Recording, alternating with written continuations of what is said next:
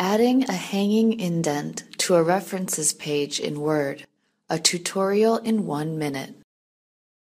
A hanging indent formats your references so only the first line of text aligns with the left margin. The following lines of each reference are indented.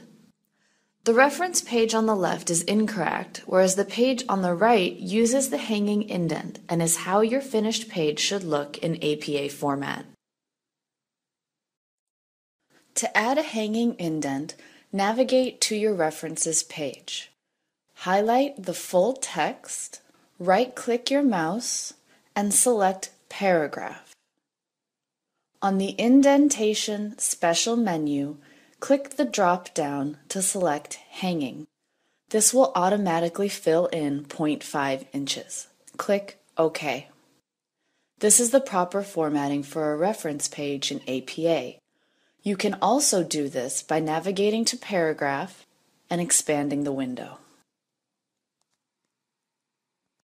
Questions? Need help? Just ask us. We're here to help.